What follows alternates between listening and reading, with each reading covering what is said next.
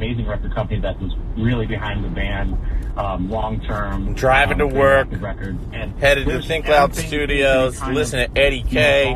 With just these amazing opportunities. On Sirius XM volume, that's channel 106. And you met, and your wife saw you for the first time that day at Woodstock. You didn't meet that day.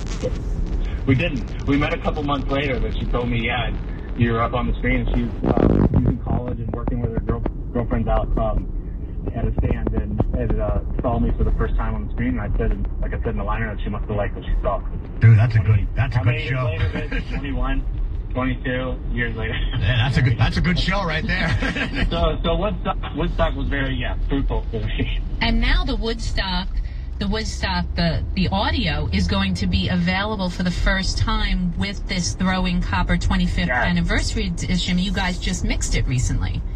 That's right, Chad mixed it. Chad Taylor mixed it at our studio in New York and did a great job. It was just really fun to unearth that. I don't think we even realized we had the tapes till pretty recently, and thought, wow, this would be so cool to include with what we're doing with the album, the reissue. There's also 3 new songs on the Throwing Copper 25th anniversary edition that's coming out. Wait, brand new songs? Actually, B-sides from the Throwing Copper sessions that we just couldn't fit on a CD.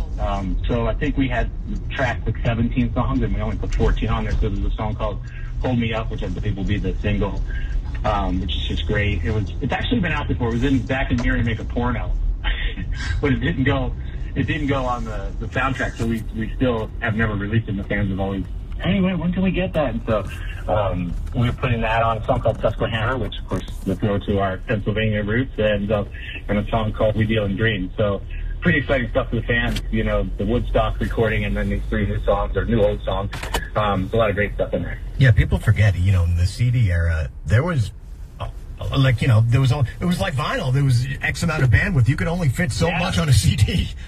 Yeah, it's like 50 minutes or something, and that's if you smush it all in there. It's like so. It was a different time. He was still, thinking about albums in that space and what they were going to feel like when you played them, from front to back. And we still hold on to that aesthetic. I don't know how much it matters anymore, but we're diehards for the album form for sure. So back to the Woodstock set, you just said you didn't even know you had the tapes, and again, it was 1994, so they literally were tapes. How much did you have to sort of like sweeten them and make them ready for the digital age that we live in? Well, Chad, thing there, he's a really great producer, and he's produced actually the last EP we did, the original songs we just put out, our last, latest release. So he's become a great producer over the years and just dug into it, and there was just, I heard the really rough versions of it, and it's just, the energy was so incredible. But he went in there and did his thing, and it sounds even better. Yeah, Eddie. So, Ed, throw some love to CT. You become one of the biggest bands in the world, and you had some of the biggest fans in the world. I mean, we talked about this, that Bruce Springsteen said he was a live fan. When I talked to Chad Gracie, he told me Neil Peart, had become a huge, that he said that that Chad was one of the drummers that he most looked up to. I mean, there were so many people, like Michael Stipe called you and said he was a big fan. Yeah.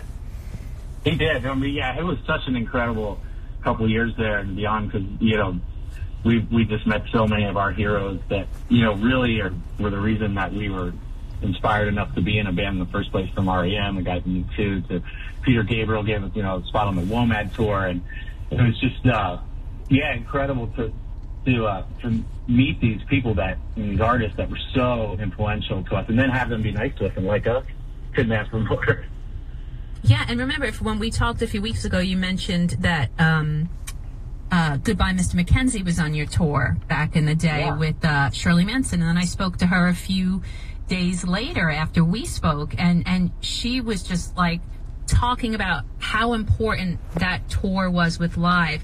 I mean, do you feel, as we talk about your co-headlining tour with Bush that's coming up this summer, did you feel like there was a responsibility to opening acts, like you wanted to pick opening acts that you could bring along with you on tour and that you could give your blessing to? Because, the Ramones did that to you. The Ramones took Live out on tour. Yeah, we opened for the Ramones, we opened for the Pixies in Lancaster. We did so many cool spots that were so inspirational for us. in those days. So yeah, we've had some, especially, well, speaking of that era in particular, I mean, yeah, from Goodbye to Mr. Mackenzie and Shirley to Vic Chestnut opened a tour for us. We ended up in '95 having our package with PJ Harvey. Was really, really probably still my favorite all-time tour. That's right. I remember that tour. That's right. Yeah. And so, oh my gosh, yeah, so many. But yeah, I mean, and the Goodbye Miss Mackenzie and Shirley connection really was, again, being part of this really cool record company in the early 90s, too, Radioactive Records, that signed us, gave us our break. And so many cool artists on there. But yeah, Shirley was, we had a great time on that tour. And it led to Garbage, which was crazy. Well, we have a tweet from Socks Forever saying, one of the best shows I saw in the early 90s for $10, Bobcat Goldthwait opening for Live. Is that true? That's true. Yeah, it was like, I think it was a college gig. I think it was down in Florida, if I'm not mistaken. I remember that because I loved him. I was like, it's so cool. Yeah, one of my all-time favorite shows. I was just 16 years old. I didn't even have my license yet, but my high school girlfriend drove. It was our first show at Jones Beach here in the New York area. It was two of my favorite artists at the time, you guys live, and PJ Harvey opened up for you guys. Yeah. Oh, my gosh, that tour was so much fun. And speaking of Jones Beach, we will be back there again this year with Bush in June. Wow. I remember when I was in Boston. You guys played our radio station at the time, the River Rave, and I was interviewing you. We were sitting on your bus, and I was saying, you got any new music coming up? And you're like, oh, I'm working on this thing. And you like sang the Dolphins Cry acoustic, and I was just like, this is nuts, dude. Oh, good. You know, people don't realize that your biggest hit, Lightning Crashes, they didn't even want it to be, the record company didn't want, well, the record company did. Was it your manager who didn't want to release it? And he said, I'll release that over my dead body? Yeah, it was kind of a consensus of, well, because I had been trumpeting the song, after we got the main mixes back and I listened to the whole album, I thought, this is really great, but man, Lightning Crashes, this song's really special, and I know it's long, and it's got this crazy arrangement, and so I'm, always talking about this song, and there was just this consensus in the sort of business end of things, like, no way, that'll never be a single, it's way too long, it takes too long to get to the chorus, all that stuff, and I thought, okay, fine. And we went out, and of course we put out Selling the Drama first, and then I Alone was out for a while, and then just out of nowhere it was like, hey, we're MC's going with Lightning Crashes next, and I thought, here we go. That was my dream that song would get exposed, out there, and then we made this beautiful video with Jake Scott for it, and that was really the video and the song and the era of MTV at that time. It was just, we became literally like we were in everybody's house 40 times a week for months and months, right to the point of nausea, actually. Yeah, well, we were just gonna ask you about that, because a lot of bands at that time, in particular, when MTV was huge, a lot of bands, they benefited from it, but they didn't really enjoy the process of making videos. How was that for you? We tried to. I mean, I think we made. I look back when it was such a huge part of what everybody was doing. The video element was just, next to making the record was such a huge piece for everybody at that time, because there were just so many, spots to get it played, especially MTV, and it's heyday. So we always, I actually always enjoyed the process. Some were hits and some were misses. You always ended up, you didn't really know exactly how it was going to come out, so sometimes you go, it's okay. But boy, we made some great ones. And so, we got a couple through there for sure.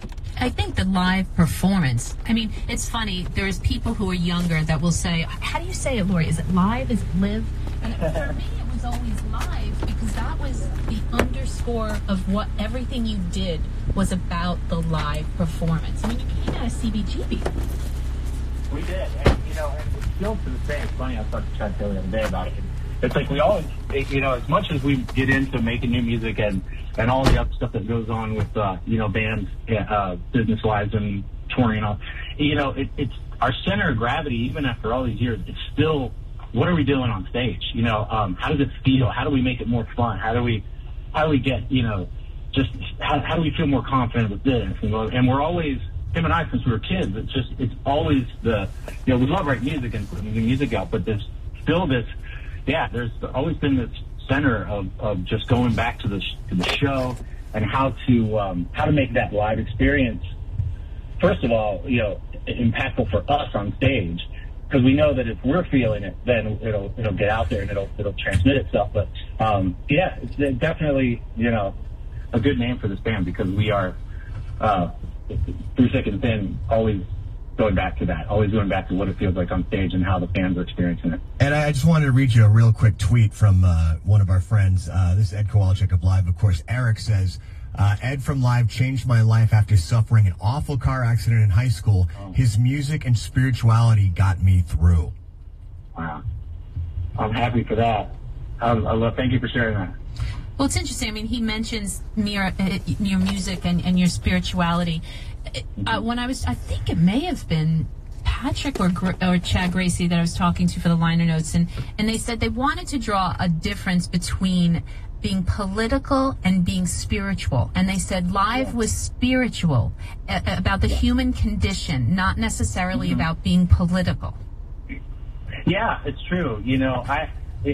Throughout the years, I'll have, of course, like anybody, I have my feelings about, politics and all that, and I express them. But I've always known that my true musical calling and what I'm really drawn to doing is this sort of like politics of the soul, or, like kind of really, like this whole idea that, you change yourself and then the world changes. It's not the other way around.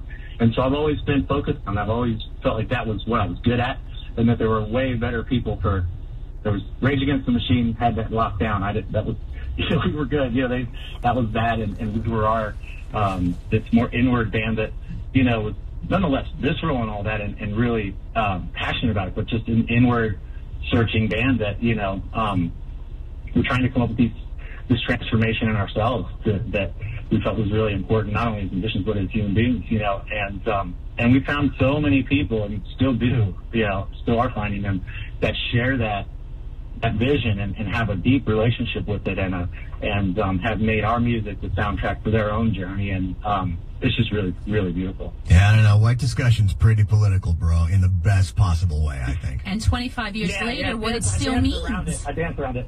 Yeah, it's really fun to sing now, because it just, it really did kind of, in some ways, for me, a little bit prefigure the even though, of course, the different era, technologically and all that, but now when I sing it, I just, it really feels timely with all the crazy, craziness out there, and how much information there is compared to even the early 90s, which I thought was bad enough to sing about it then. And now it's even more overwhelming. So it's get on stage and we put all these, I'll put all the lyrics and all this like really hard-hitting kind of headlines and stuff behind us in the show, and it really feels like the song could have come out yesterday.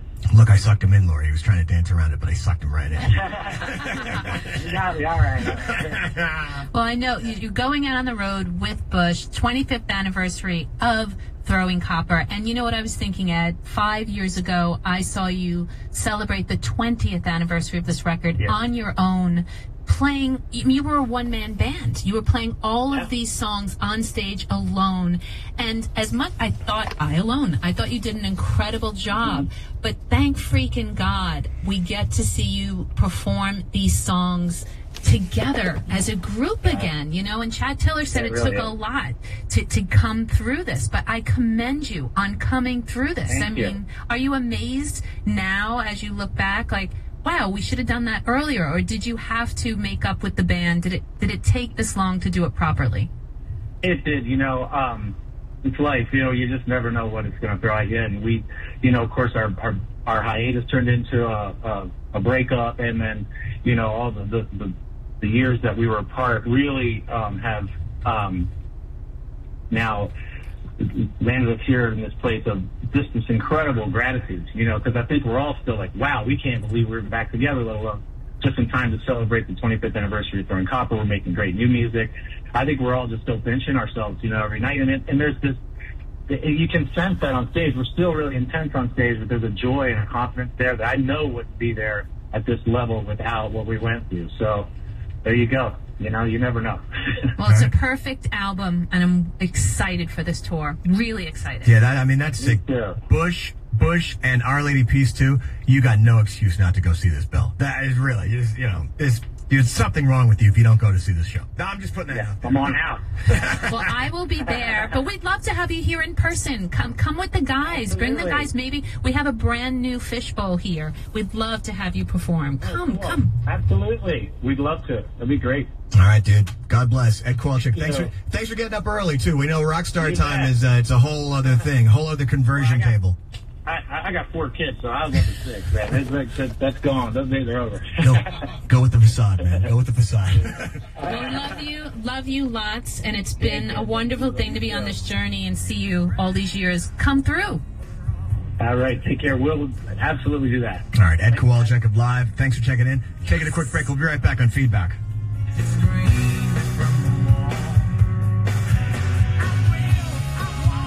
Feedback returns in just a moment. All right, y'all, you got the exclusive broadcast right here. I know that the guys from Bush are doing some of the press also announcing the tour. So we got Live, Bush, and Our Lady Peace on tour. All the tour dates are up. If you go to Live Nation or go to Freaks for Live, go to those websites. All the tickets are available. To be honest with you, I don't even know how to buy a ticket to go to a rock show, which is pretty hilarious. Have I ever done that? No, I don't think I have. It's one of the things when you've been in a rock band your whole life, you don't actually go and buy tickets to shows. Anyway, we're super excited. You know, the stuff that I can tell you from my angle that we're going to really try and do is, first of all, we're going to play some of the more obscure songs from Throwing Copper, for sure. We're going to get the hit on some of those. I know Chad Gracie is thoroughly intimidated by the pace of the song Stage. But then we have also been working on some cool surprises to put in the set to shake things up.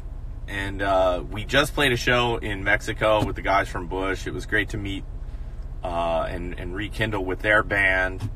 I got to, in fact, Robin, their drummer, and Robin from Live, we were all at the bar together very late.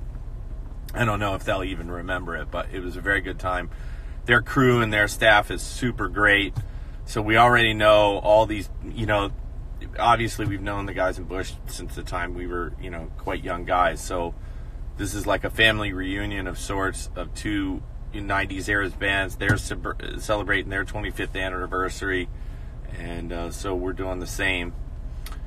And I can't wait. I'm literally going into the studio to work on some, I'm actually learning some songs, believe it or not, that we haven't played in years. So get your tickets, come on out, watch the show. We can't, I can't remember 3 tours in a row where the members of Live, Chad, Patrick, Ed, myself, and of course Zach and Robin, were so excited to play music and to play songs.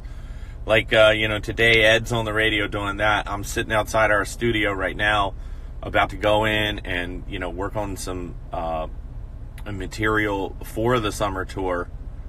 And we're in full motion. There's tons of snow around here, but we know spring is coming, which means summer festival season. Of course, there's a European tour, and I know I see everybody from all the countries, especially Brazil, asking about shows. We are working on that stuff. It just, it's a big, big world, and sometimes it takes some time to work with the agency and management, etc., to make that stuff happen. But trust me, we hear you. We know that you're out there. I know I saw the one guy wrote from Indonesia. Boy, wouldn't that be fun? That would be awesome to get to there. It's funny, I follow that girl, Josh, oh my God, why am I going to forget her name right now? Anyway, I'm sorry, my old age is showing. Although that damn hair is hanging in there somehow. So anyway, Live fans, love you. Thanks for hanging out. Thanks for listening to Ed. I'm sure that they'll do a replay of that. That was, and super huge thanks to Sirius XM for helping us announce the tour. And I know that the guys from Bush are going to be on K-Rock Radio, talking more about it. So Live, Bush, Our Lady Peace, big Our Lady Peace fan too. So super excited to have those guys join. I have seen an outline of the tour, of the shows, and they're some of my favorite venues to play. And I know that we're going to be back at Jones Beach in New York. I know that we're going to do the Greek Theater in LA. I love to play the Greek. It's an amazing room. We're going to be back in Camden. We're in Homedale, New Jersey. I mean, this is going to be an incredible summer tour. And thanks everybody for always supporting me, supporting Ed, supporting Chad, supporting Patrick. And I'm telling you, this is really, really an exciting season for us. And I can't believe that Throwing Copper is 25 freaking years old. Ed talked a little bit about the package that we're putting together. I had the honor of mixing Woodstock 94. Yeah.